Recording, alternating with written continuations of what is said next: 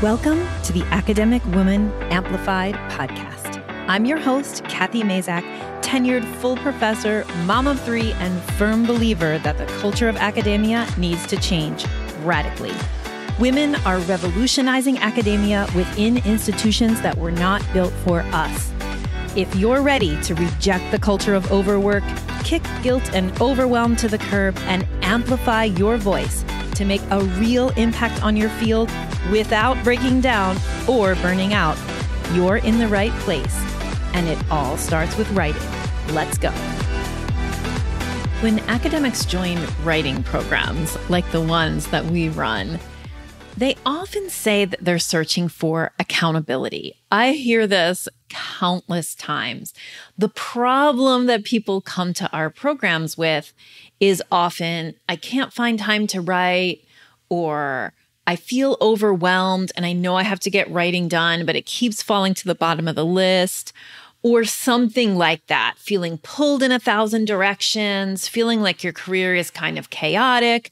And what happens as a result of that chaos is that you kind of don't get to your writing, or that it doesn't occupy the place in your career that you want it to. So the solution that so many academics looking for programs think they need is accountability.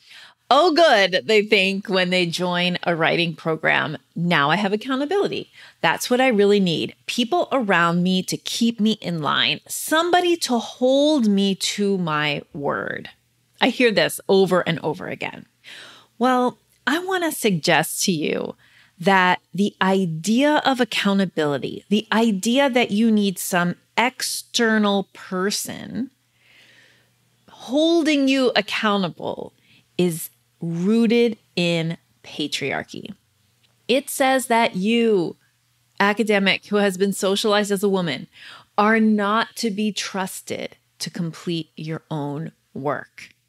You're not to be trusted to set your own goals or to meet your own deadlines. You are not to be trusted to prioritize your writing. Patriarchy is built on the mistrust of women. So when we are searching for accountability, we are buying into a patriarchal system that mistrusts women. I'll give you some examples of how this system, that we are living in mistrusts women. Really basic examples in the US context. Women couldn't hold bank accounts or lines of credits without a male cosigner until the 1970s. So women were not to be trusted with money. We've seen a huge rise in cesarean births because women are not to be trusted to push the baby out.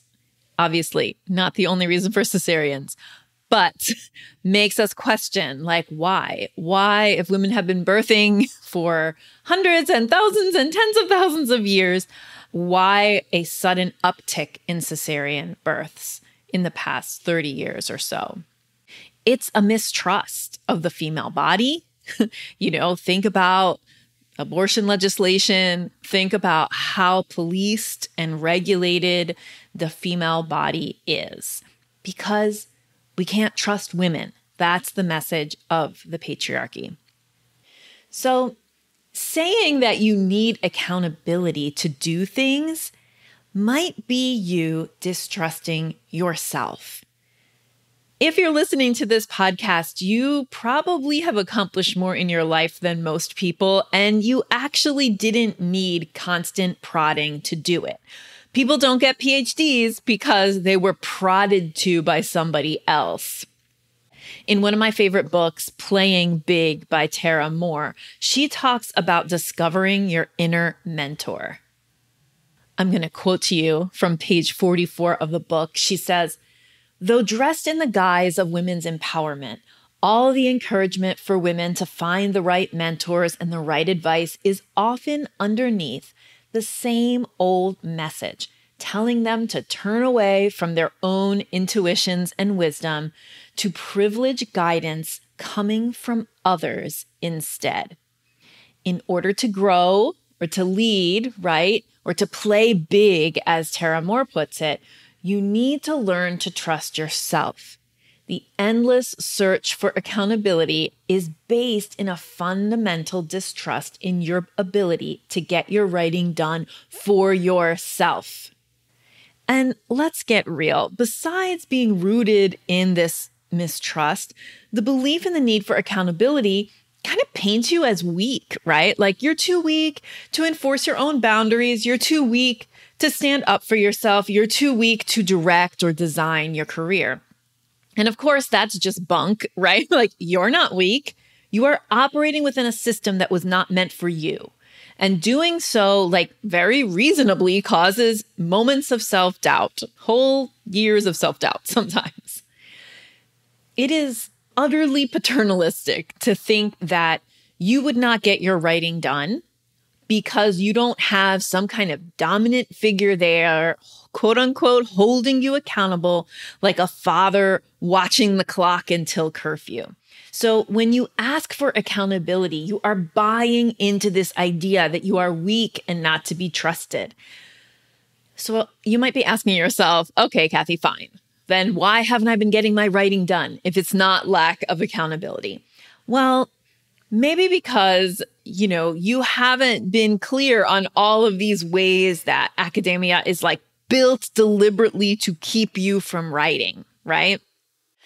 If you've been over and over again kind of blaming yourself for not getting your writing done and holding on to the consequences of social structures, holding on to them as personal faults, then yeah, like it makes sense that you've been thinking you need accountability because you're blaming yourself for acting within social structures that you cannot as one person change. So what I want you to think about today, my dear podcast listeners, is that maybe you don't need accountability, or maybe you don't need accountability in the format that you're thinking. In other words, this outside thing that you're looking for, and that, without this like outer force compelling me to get my writing done, I won't be able to do it. Instead, I want to talk about 3 things, and the last one's the most important. I want to talk about 3 things that will give you that accountability, but not in a patriarchal way, in a feminized way. And those things are self-trust, boundaries, and most importantly, community. Okay, let's talk first about this idea of self-trust. So I already mentioned that Tara Moore calls this your inner mentor, but I want to mention another writer who I really admire, and her name is Alexandra Frazen. And she talks about that inner trust as being a combination of listening to your head and your gut. So she calls it the HUT, like the head plus gut. And she calls it the voice of instinct and intuition, that inexplicable feeling of what's right for you and you alone. So one of the things that especially people socialized as women experience is that lack of trust of that inner voice. And so it is kind of a revolutionary act to start listening to that HUT or that inner mentor, rather than seeking from the outside your quote unquote accountability.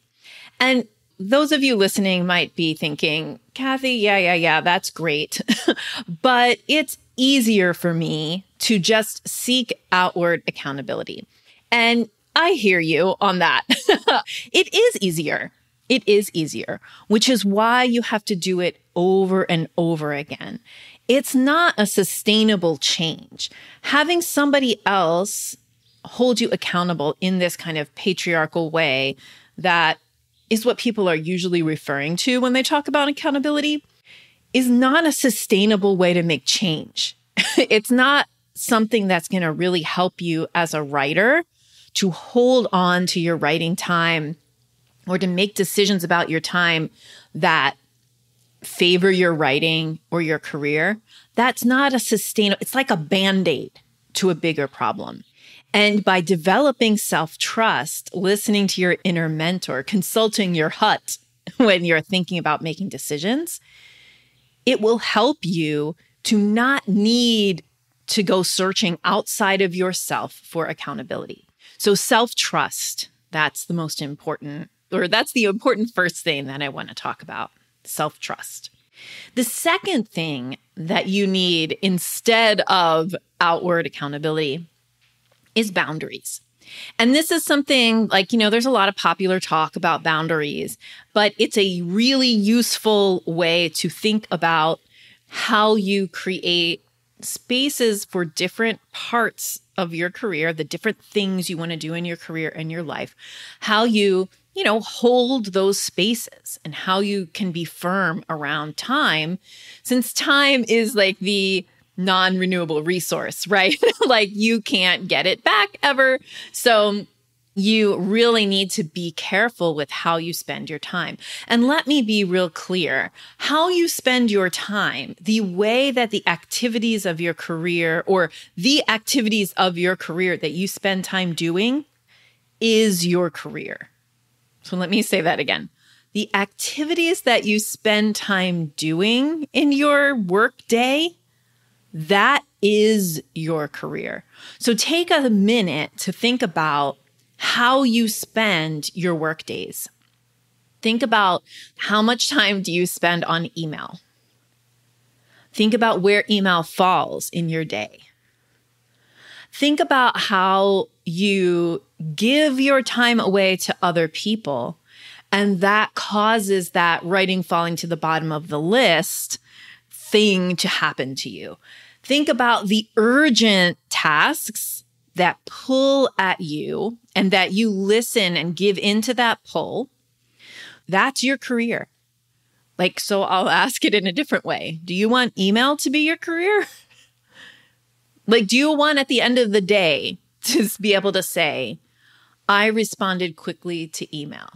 My great contribution to the world was responding to emails. Or my great contribution to the world was putting out other people's fires that seemed urgent at the time, but in retrospect were not urgent and not important either. So maybe this is a little bit tough love-ish for you, but when we talk about boundaries, that's really what we need to talk about. We need to think about, how are we holding firm to what's important and cup filling and the things that are going to make our careers better. I will suggest writing is one of those things, if not the most important thing.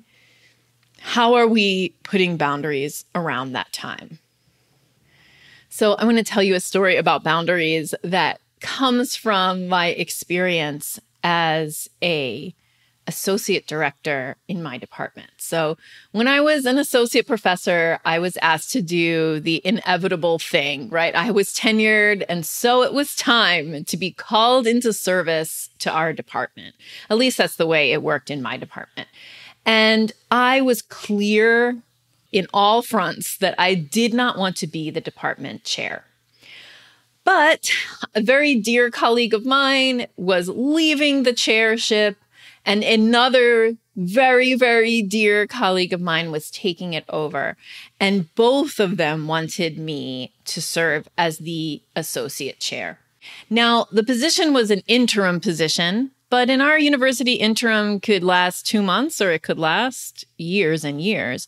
So I was very wary of the whole situation, but I was I'm going to hear you out. So I remember my two colleagues, who I also consider friends, kind of sitting me down and saying, look, we think you should do this thing. You're going to like the role. We really need you in department leadership because you're a leader. They were both great leaders themselves, so they were very persuasive. But I thought, let me be super honest right from the start. And I looked them in the eyes and I said, look, before I say yes to taking on this role of the interim associate chair, I want you to know that I will save myself. I will not sacrifice my mental or my physical well-being for the department. If things look bad, I will not hesitate to jump ship and let it sink. So those are harsh words, but they were absolutely true. And I had said it before in different contexts during my career, like, I will not sacrifice myself to other people's ideas of what I should do. I will not do it. So that was me trying to like put up a boundary, like right from the start, like, okay, I'll do this job as long as I can also not sacrifice the essence of who I am as a professor, as a teacher and a researcher, as long as I can keep doing those things and I can, that's what my boundary is going to be. Of course, that is not what happened. So I was all strong and I said yes. And I was like all with my speech about letting the ship sink and jumping. But that's not what I did. What actually happened was that both my physical and mental health severely suffered. And it was a slow deterioration. It wasn't like instantly I could tell this wasn't going to go my way. It was slow. Not that slow, but it was slow. I was like really determined to keep my research line going. And I had funding, like I had a grant project that was funding research assistants to collect data. And I was running that project. I was also teaching, but most importantly, like I was learning how the heck to do the new job. And that required me to be physically present in the office all or most days. So whereas before, I had that kind of like typical professor schedule that I could kind of fudge around. Like I was mostly working 9 to 5 because that's when my kids were in school or daycare. But, I had some flexibility in terms of like physically having to show up in my office and be available to people. Well, as the associate chair, I had to be available to students and other faculty during certain hours, like not 40 hours a week, but like I had to be there. I had to show my face. So the first thing that happened was that breakfast slipped and then lunch. So in the morning rush of getting kids to school and getting to the office, like by a certain time, I basically stopped eating breakfast and packing lunch. So I ate greasy cafeteria food twice a day. So I would like skip breakfast. I would go over to the cafeteria, try to catch breakfast there. It would normally be like, I was trying to get something that was protein packed, but that ended up kind of being greasy eggs and sausage, and it was not good. And I gained 20 pounds that year. I had a nice workout routine that I was doing, nothing too, severe, but that also completely fell to the wayside. Like I insisted there was no time for working out. So what happened to me was what always happens to me, which is that my back started hurting and I was having kind of carpal tunnel type wrist problems. And all of those things were held at bay with like my normal light exercise routine. All of that pain came back into my body during that year I was the associate chair. But really the mental weight of the job was absolutely the worst. So my responsibilities included reviewing all the English majors transcripts, their credit transcripts, to both advise them and to make sure that the seniors had met their graduation requirements. So that was like this really weighty part of the job, which was keeping all the majors on track and also graduating the seniors. And like when I mean graduating the seniors, like basically I had to audit the seniors' transcripts to make sure they met all the requirements. And obviously, like I didn't want anybody to be surprised to not graduate. So it was very weighty to like do it correctly and be able to tell students in advance, look, here's what you have to do in order to graduate. And here's where you might get stuck, right?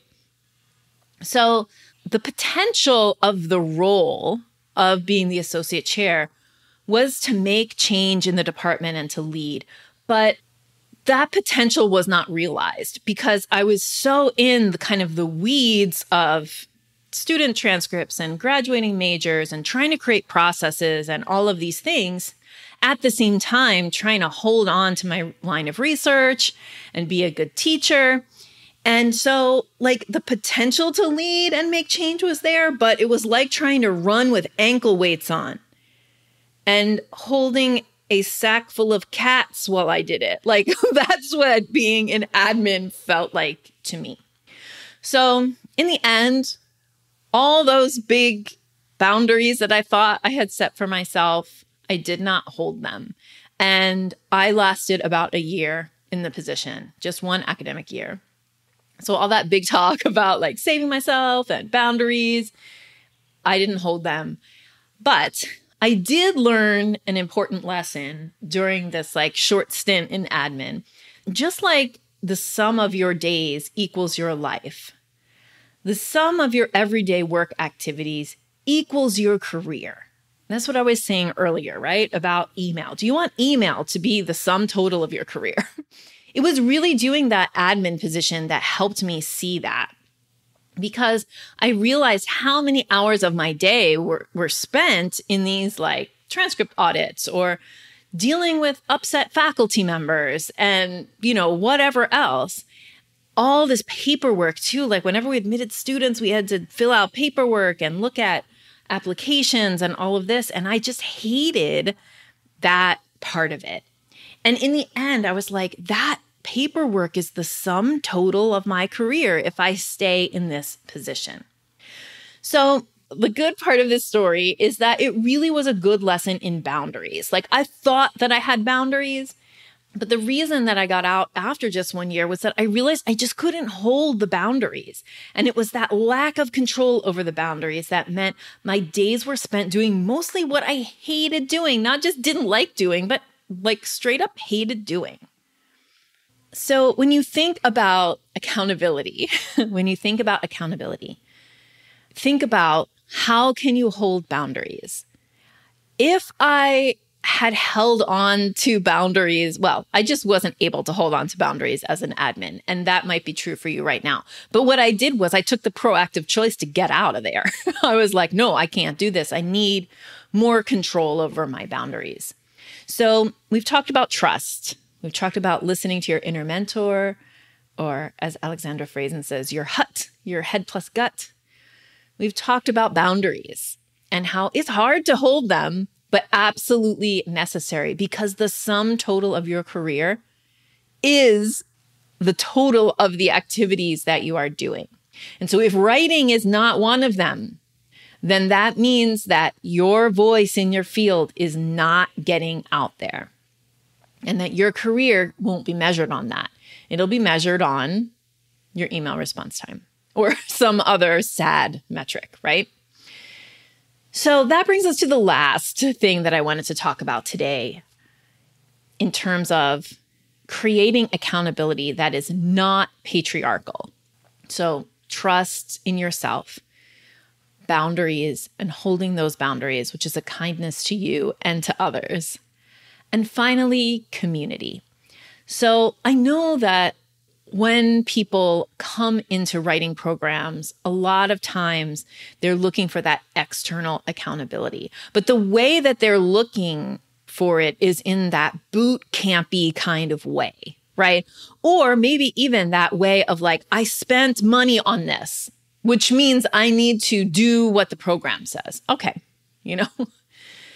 Or I need to be held accountable. So I'm going to hire these coaches to hold me accountable. And instead, I think that if you're looking for external accountability, let's feminize that. And the way that that gets feminized is by community over accountability. So that self-trust and the boundary setting and holding, those are processes of self-development, personal and professional development, that take time. They take time to learn, and they take time to practice in order to make them part of your everyday life so that they don't feel foreign or painful when you're trying to do them. But you don't have to do that learning and that development alone. The culture of academia is like so famous for this like lone wolf idea, right? So like particularly like in the social sciences and humanities, which I think is so weird. It's like the last place you would think, because humanities, hello, humans. But it is like where this lone wolf idea, right? This glorification or this pedestaling of the solo authored article. That is so much like an indication of this like lone scholar kind of image that we're supposed to be doing inside of academia. But even people in labs, when you write your dissertation in science, you are still the sole author of that dissertation. Even though that doesn't make any sense because labs don't work that way. Like labs are teams. But there's still this like privileging of or pedestaling of the I can do it by myself idea. And that's why it's radical to think about doing things in community inside of academia. That is radical. So instead of thinking about this external, paternalistic, patriarchal form of accountability, I want to invite you to think about a feminized version of accountability, which really looks like building self-trust, holding boundaries, and creating community, leaning on community when what you think you need is accountability, what you need is community. And let me be more clear about what I think that means. Women coming together and supporting each other in developing self-trust and holding firm boundaries, that is really, really powerful. And it beats this kind of quote unquote accountability every day of the week. Building a community where you are working together with others to reinforce their personal journey towards more self-trust and better boundary holding. That is the powerful thing that you're looking for. When you think you're looking for accountability, like someone else telling you what to do from the outside, what you really need is people lifting you up, supporting you. Like I think of it like literally as a circle, people standing in a circle. In this case, people who identify as women or people who have been socialized as women standing in a circle and touching shoulders. And that you can lean, and get that kind of support by leaning in your body weight into each other, and you will remain standing because of that. And that's kind of the mental picture that I have when I think about these communities of support. So a community is a group of people who share a similar experience, but also who share values.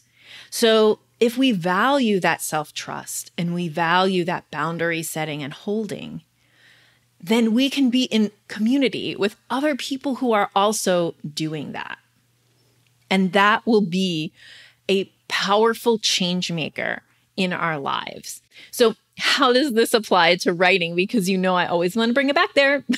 So writing is a solitary thing. It doesn't have to be, but it really, inside of academia, it often is, right? I already mentioned like the dissertation. It's like your first giant solo work, right? The solo authored article as being like more valuable for tenure and promotion than an article that's co-authored or written in a group. Those messages that we get all the time make us really focus on those solitary aspects of writing, the work that is between your brain and the blinking cursor. But it doesn't have to be that way. You can actually write in community with other people and find that powerful support there. That's exactly what we do in our co-writing program that is called Momentum. In that program, we literally hold space. I guess it's not literal space, it's Zoom space, virtual space. We hold virtual space for people who identify as women and people socialized as women to come together and write side by side, virtually, but side by side. So what that means is that we are rejecting this idea of the lone wolf academic. We are rejecting the idea that the kind of accountability I need is somebody else obligating me to be there. What if instead of feeling obligated to do your writing, you felt inspired to do your writing? Because all your friends were going to be there when you got there. Because you were going to do it together. Because other people are counting on you to hold your boundaries around your writing time because they're doing it too. And when you show up for each other that way, instead of it being like this punitive kind of accountability, it is this feminized, life-giving, community-based accountability. So if you are looking for some of that, if you are ready to do something kind of radical in your career, then I encourage you to come on over and check out our Momentum program. We are there every day, not on the weekends, because also we are modeling rest. But we do have an always open link outside of our 6 scheduled co-writing times. We have an always open link so that if you wanted to make a friend who loved writing on a Saturday morning, you could go and write there together. I hope that you found a nugget of inspiration in today's podcast. I would love for you to come on in and join our Momentum program. You can find all the details on our website at kathymazak.com/momentum. And if you've listened all the way to the end of this podcast, I want to just plant a little secret seed in your ear. Next week, I'm going to start talking about what I really mean by radical change inside of academia. I can't wait to share these stories with you. And the reason I'm sharing the stories is I'm getting ready to open up enrollment in our Navigate program. And there's some, again, I'm saying this at the end of the podcast because I really want my most loyal podcast listeners to hear this kind of insider information. So when we open seats in our Navigate program, the subtitle of Navigate is Your Writing Roadmap. And it is a program that will help you not just make time to write, but will help you put writing in the center of your career and use your writing to design and shape your career. That's what Navigate does. It helps you do that by helping you create a writing system. We call it a soaring system. It helps you to strategically manage your pipeline and strategically manage your writing projects. So really, there are 10 systems that help you take control of your career and create for yourself an intentional path that comes from your writing, but is also driven by your writing. I'll talk to you more about it soon in upcoming episodes. But I wanted you to put it on your calendar because pre-enrollment is opening during the last week of April. And here's the thing about pre-enrollment. You are going to get the first chance to grab some really exciting bonuses if you are a member of Momentum. So we have special stuff for our Momentum members when they move from the Momentum program into our Navigate program. So if you've been thinking about Navigate, I would definitely encourage you to join Momentum right now. And if you are already in Momentum, make sure you get on our Navigate wait list, which will be coming out soon. More details coming next week.